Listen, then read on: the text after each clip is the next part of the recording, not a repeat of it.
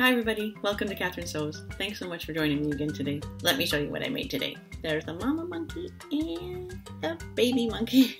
Those are really fun to make and they're all hand sewn, so you can do it at home even if you don't have a sewing machine. Everything you need you can get from the dollar store or around your house. Lots of fun to make and they give you some good skills too. So let me show you how I made those. To make your own sock monkey, you're going to need a pair of socks. Usually it's a pair of work socks. Traditionally would have a red stripe there. Those ones you would find in the men's department. These ones I found in the women's department. But whatever kind of work sock you find, you want to make sure that it has white at the heel and white at the toe, because those are important parts of the monkey. You're also going to need a pipe cleaner for the tail, embroidery thread just for the nose, the two little nostrils. I like to use two different widths of ribbon, a real skinny one for the mouth and then a bigger one to tie around the neck. Two buttons for the eyes, and then for thread I like to use a white one when I'm sewing the whites, a gray one when I'm sewing the gray, and it is important to use one that matches the ribbon that you're going to use for the mouth.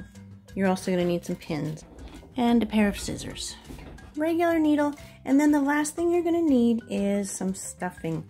And my favorite place to get stuffing is from old pillows. Rip it open and use the stuffing.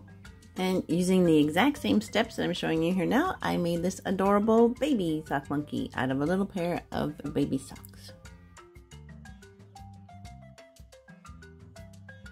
The first thing we're going to do is take one sock and we're going to turn that sock inside out. And then you lay it down here with the heel of the sock up like that.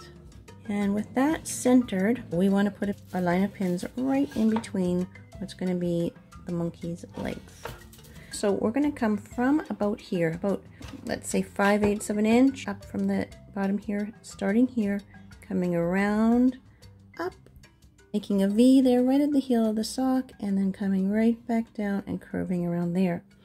So I'm going to be sewing this one by hand. Normally, honestly, I do it on a sewing machine. If you're doing this on a machine, you would start right there, coming this way, back tack, and then you would make your nice two curves, kind of coming around like that, and then all the way up, and then a pivot here. You want to sink your needle right down there, and then come down and around. I've got about 2 arms lengths of the gray thread. Take your 2 cut-ins together, and then we're going to wrap it around your finger, take it off, and then we're going to put that tail through, not just once, but twice to make a good size knot. So there's through once, and then through a second time. Push that whole knot down, and then cut off the thread that comes after the knot. Make sure your thread is even on the needle. So as I say, we're going to be starting right about here. I'm going to show you the back stitch. I just made a regular stitch in and out, and now I'm coming back, coming out past where my thread was coming out before. Coming back and out past where my thread was coming out before.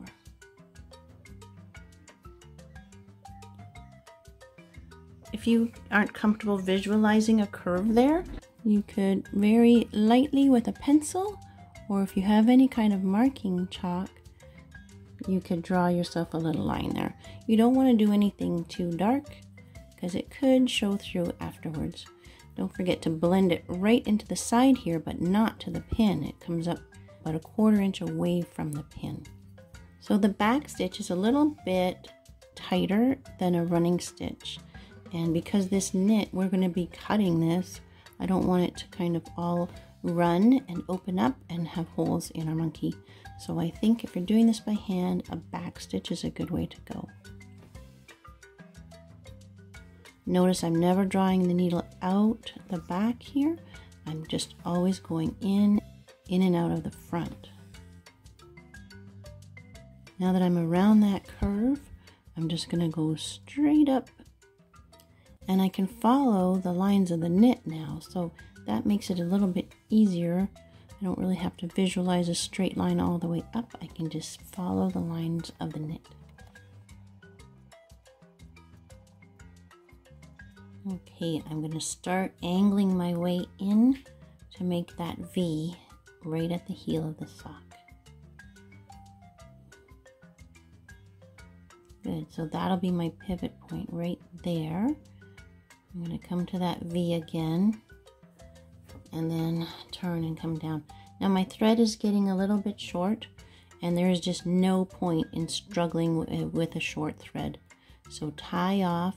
Anytime you're hand sewing and you want to tie a knot, you're going to make one last little stitch, and as you pull your thread, see that loop form there? Don't let that loop get twisted up. Put your needle back through that loop, pull it tight, and do that again. Little tiny stitch, put your needle back through the loop, and pull that tight. I like to make one more stitch before I stim my thread, just to have a little space between my knot and where the thread gets cut. So there's one leg done. I'm going to rethread my needle.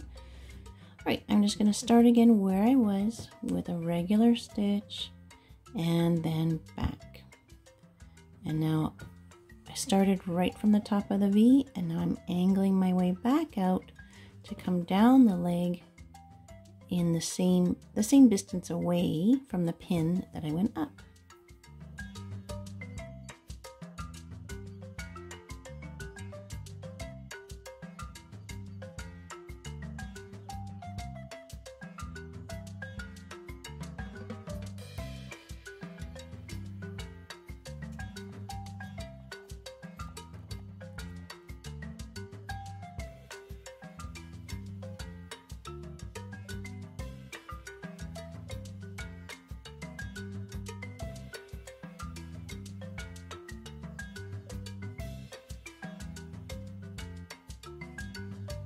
Okay, the two legs are sewn. You're going to cut right up in between the two legs, and you're going to snip pretty close to your V, but not so close that you end up with a hole. Close enough to the V that the legs can move separately. You're probably wondering, how am I going to turn this right side out because there's no hole? Well, we have to make a hole, and the hole we're going to make is going to be covered by the muzzle. The muzzle is going to sit right here. This is the back. Right, so now this is the front. That muzzle is going to sit right here. So it's about a finger width below where the white turns to gray. Right there. We're going to pinch that and pull that apart from the back. Right, make sure that you've got this right, because I have had students cut a hole in a weird place, and then you've got a weird gaping hole where you don't want one. So can you see now? This is kind of like his side view. This is going to be his face, and then a finger width down from that white line, I'm going to do a snip. And it's not that big. It's maybe half an inch, a centimeter and a bit, because when you open it out, it stretches, and we can turn the whole sock right side out through that.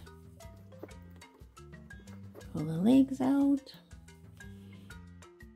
You notice that I didn't trim off around those curves because it's all going to get stuffed. It actually helps to have that bit of extra in there.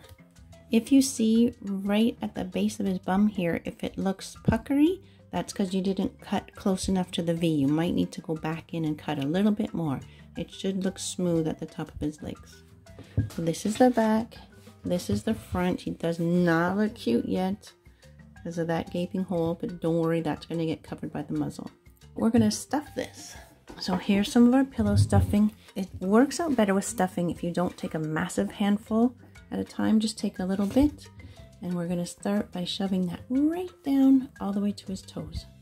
And you'll just keep stuffing him until he's not too fat, not too skinny.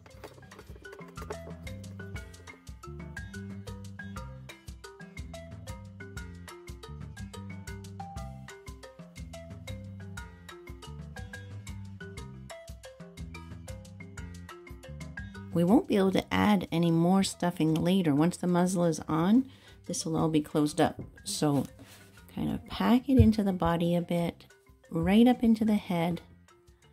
So right now, that is a face that only a mother could love. We're gonna just do a running stitch around this gaping hole. So running stitch is just in, out, in and out. And this is not going to show, so this does not have to look that good. We want to draw that hole closed a bit.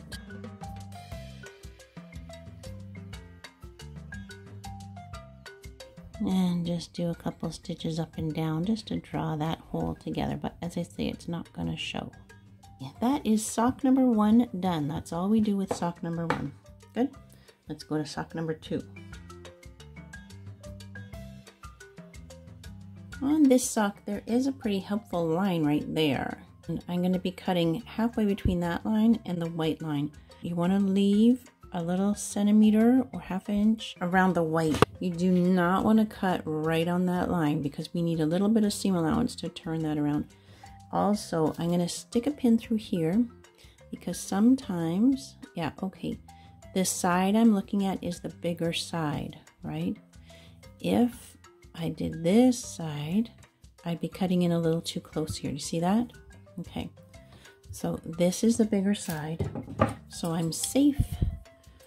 On this side, I'm going to cut straight across just about ½ inch from that line where the knit changes. Okay, so that's going to be the 2 arms. On this side, I just want to get that muzzle cut out. So the same ½ inch or so away from the white of the muzzle. There's his muzzle. Perfect. And then the lower half here, half is going to be the tail. I can kind of fold this in half like that. And right from the tip of the toe right through, I'm going to cut this piece in half. Good. So this longer one can be the tail. And then this last little bit here, this is going to be our 2 ears, and I want to cut one like that and one like this. So to do that, I think I'll fold this in half.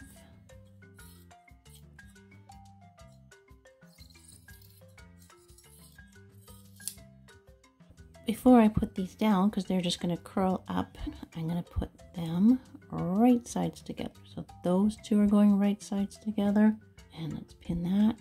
And these 2 can go right sides together, and I'll pin that. Good. Now the piece that's left for the arms, I'm just going to cut on one fold here and on the other fold there, so I know I have 2 even arms. And now we'll take the arms inside out, and this is going to be sewing this exactly the same way that we sewed the 2 legs, around that curve like that and up.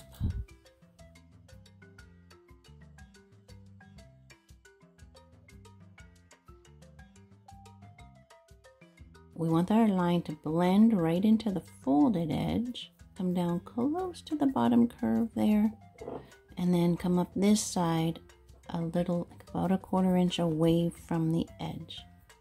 Okay, so it's going to be the same kind of line that we sewed on the legs.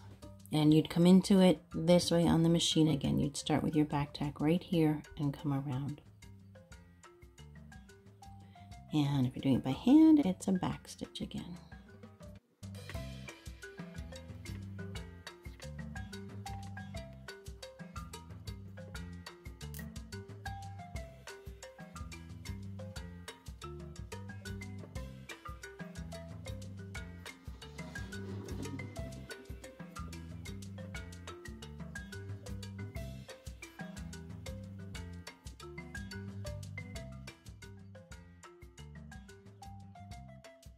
The 2 arms are sewn.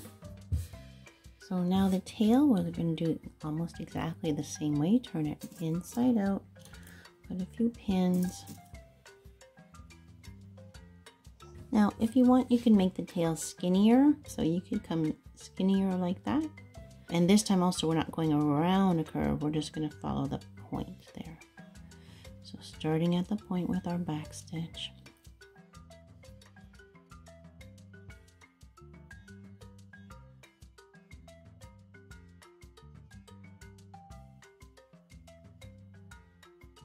For the ears, we're just going to do a back stitch around the curved edge. The straight edge stays open.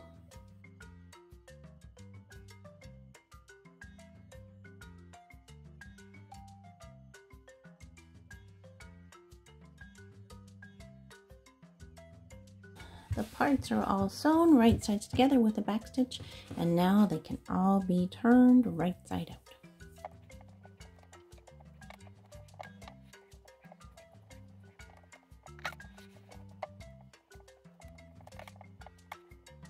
Let's put all of that aside for now, and we're going to do the muzzle. Bring back sock number 1, and on this little muzzle I'm going to fold it right where the line is between the white and the gray, and I'm taking the center and pinning it to this line, this sort of seam in the sock there. And then I'll fold under the gray here and bring that corner right to where that gray and white meet. And pin that. Same on this side. Fold it where the gray and white meet and bring it way over there. Now, if that seems centered and looks sort of symmetrical, just check that you're happy with that line. So we're not going to worry about the bottom line here first. We're going to sew with white thread in an invisible stitch there, and then stuff it and then close the bottom.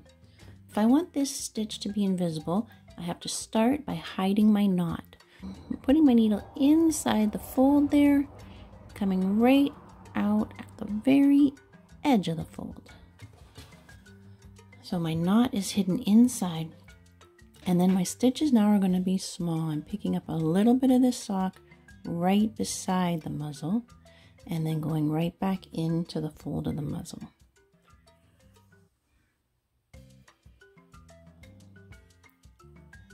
So a little bit of the sock there and then right back into the fold of the muzzle. Little tiny stitches. You can't see the stitch at all. Where people go wrong is if they do a stitch like this. If they do a stitch that's not right at the edge, that's not what we want. That doesn't end up looking very nice. What it is again, pick up a little bit of the sock, go right back into the edge of the fold. Doing it nicely doesn't really take that much longer, but it does end up just looking so much better.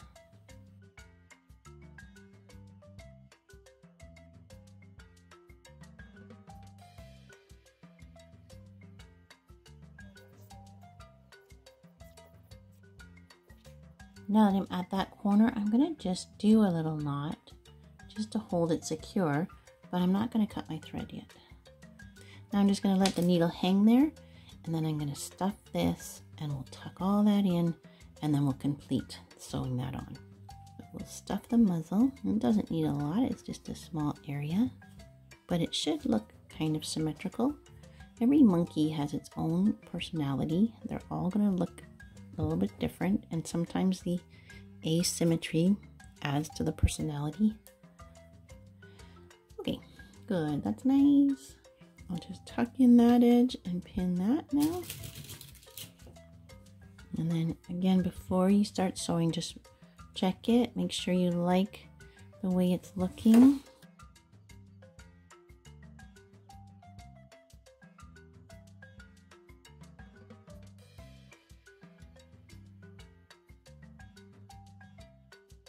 Tying the knot now when you're on the outside of the monkey, here's a little trick. You're going to do your last little stitch just like normal, once, and again.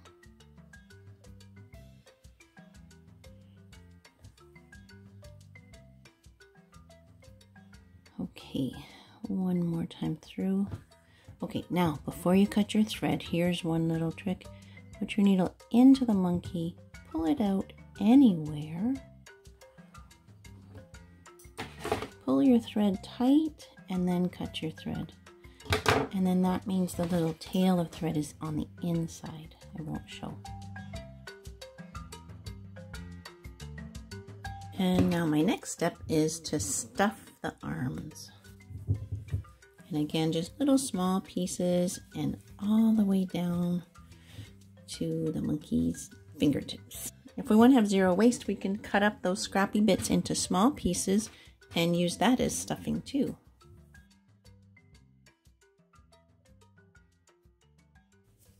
And make sure the two arms are about the same. We are ready to sew the arms on. So you want to find where the seam runs up the side of the arm. And you're going to be turning under a little bit more there and a little bit less on the opposite side. So do you see what I mean? You're making kind of an angle. And this is so that the arm kind of comes out at a natural position there. It's not sticking straight out like that. It'll kind of be like that, okay? And where we want to place it, not too high up, if you wrap your fingers around the monkey's neck, that's where a bow is going to sit. So we want the arm to be below that level. And put a few pins. You want all of your raw edges tucked in nicely. So pin and then check it. With the same stitch that we use around the muzzle, we're going to sew all the way around the circle of the arm and try to make a nice smooth line there. Hiding my knot inside the fold of the right. These are small invisible stitches, the same way we did around the muzzle. If you see little edges poking out, make sure you tuck them in. And the armpit is a point of stress there because this monkey might just get dragged around by the arm. So you want to make sure it's nicely secure at the armpit. There, it's starting to look like a monkey.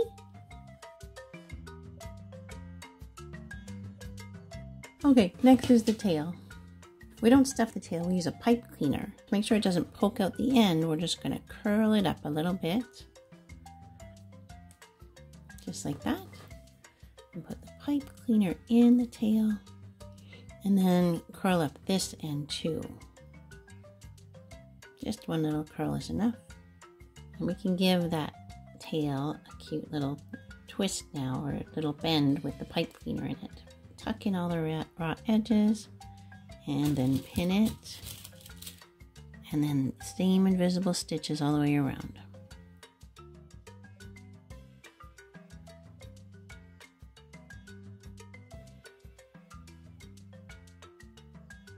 Oh, awesome, look at that. Oh, that's cute.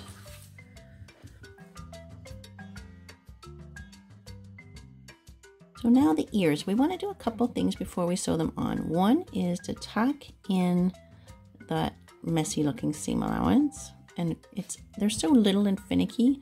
I think it's easiest to sew those seam allowances in. So I've hidden my knot inside there, and you can see how finicky this is, right?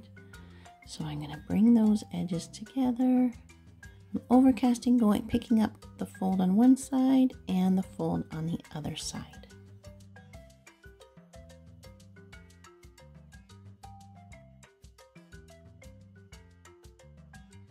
When I get to the end here, I'm not going to tie a knot. I'm just going to work my way back to the middle. Just a couple stitches back to the middle there. Because what I want to do now is sew a little pleat into the ear. It looks kind of cute when it's like that, just a little pleat. So I'll close it up, fold it in half, and now do that same kind of overcast stitch just from one side to the other. So that looks like a monkey's ear. And now we can tie a knot. I don't really have to cut my thread. I can just worm my way back to one of the corners. And now I'm ready to sew it on. To make it look like a monkey, we want to have the ears right on the side of the head, right? It ends up looking kind of funny if the ears are up high. It doesn't look like some other kind of animal. So on the side is what we're aiming for. But you can put the ears wherever you think looks the cutest. They look funny no matter what. I want to do little stitches connecting from the ear to the head. So pick up a little bit of the head and pick up a little bit of the ear.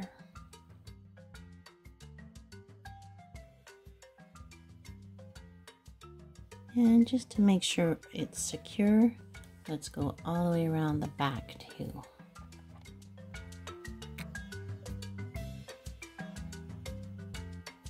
We're ready to put on the face. So to plan her face, I used pins and took a bunch of pictures so I could compare all the different versions and decide exactly how I wanted the where the nostrils would be, which buttons and where, how I wanted the little ribbon to be for her mouth.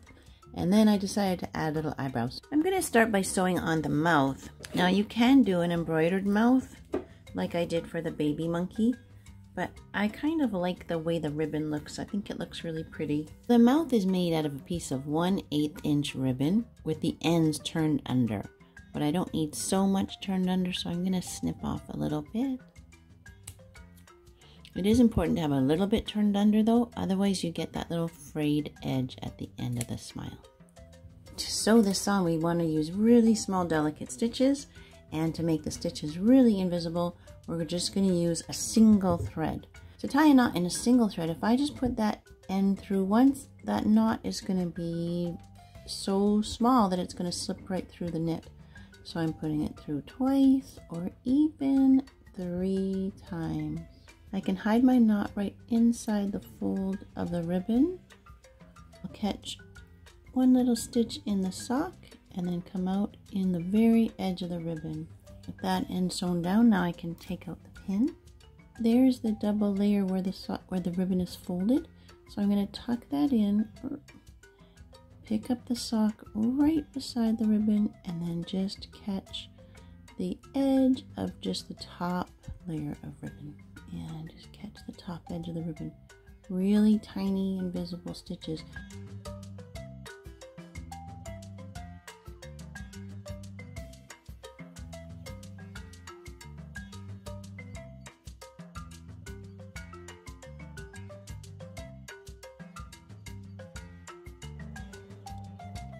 Okay, so there's the cute little smile. I'm happy with that.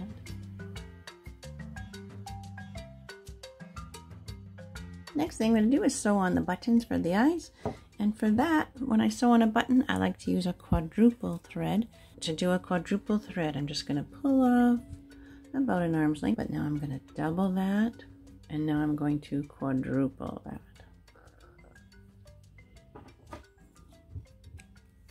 Okay, so the 2 cut ends go into the eye of the needle like that. Good.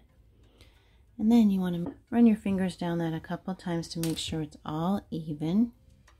Now we'll tie the knot in the same way, where I'm going to put that in through once and through twice. Push it all down toward the end and cut off the tail of thread that comes after the knot. So I've got my buttons layered for the eyes. And you don't have to, you can just do a single button, but I do like the fact that monkeys have that lighter area around their eye. I just think it's so adorable. If you can peek under here, I'm going to replace that pin with a little stitch, because I know that that spot is where I want my buttons to sit. Layering of buttons works best if the bigger button has 4 holes like this, but if the smaller button only has 2 holes. I can't find a little small purple button with 2 holes. When you have the 2-hole button sitting on the 4-hole button, it just changes the expression. So what I'm going to do is sew on the big one first. I'll sew an X here, so making a stitch in the same spot underneath. And I'll go through twice that direction.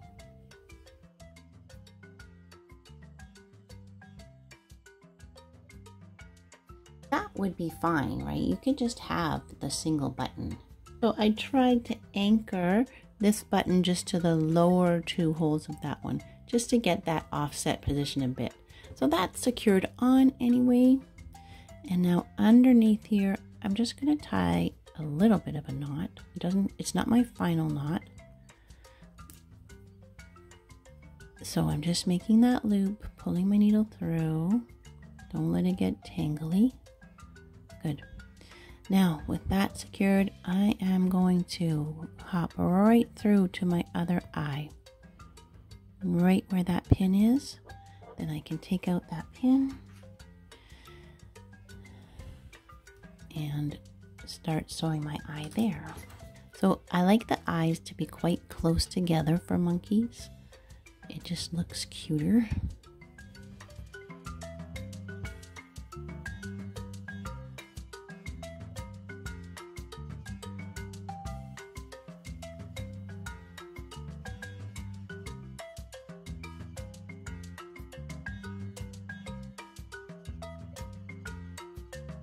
For the nostrils and the two little eyebrows, I'm going to use a darker purple embroidery thread, about an arm's length of embroidery thread, and then we split it.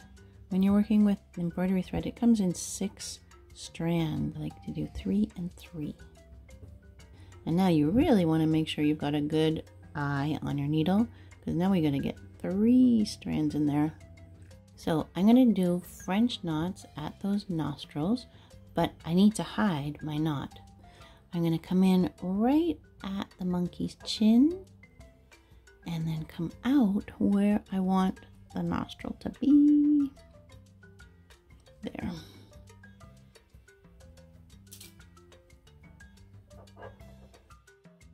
So there, now that knot is just never going to be seen down there. So to do a French knot now, we take up a little stitch starting a little bit before where the thread's coming out and bring your needle to after where the thread's coming out, like that. Okay, leave the needle sit there, and now you're going to take your thread and wrap it around the pointy end of the needle 1, 2, 3, 4 times. Got it? Hold that wrap down while you pull the needle through.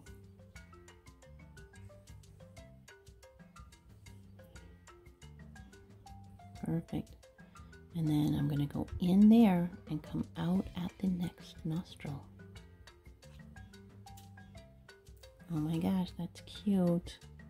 Same thing, needle sticks out, wrap 4 times. 1, 2, 3, 4. Okay, and then hold the wrap down, pull your needle through. Okay. And then arrange it nice. Oh my gosh, that's adorable. Okay. And now I do want to hide in my last little knot here, back through the loop. Good. Okay. Now I can go back in, come out anywhere. Yeah.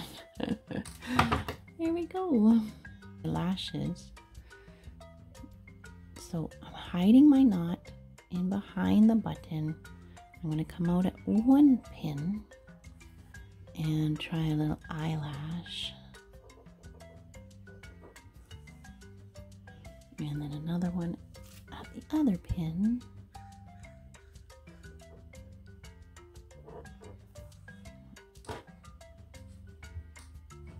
Oh, that's quite cute. Okay, we'll do that. And after that third one, I'm going to find the other side. Oh my gosh, that's adorable.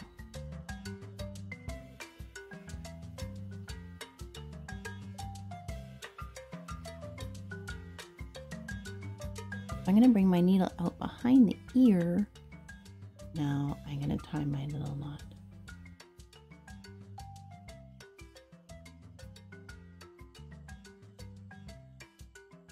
Oh my goodness, look how cute she is. Finishing touch is a length of ribbon. I'm cutting about 22 inches of ribbon. Nice little bow around her lovely neck. Very sophisticated. If you pull a little tight, it gives a bit of definition to her neck.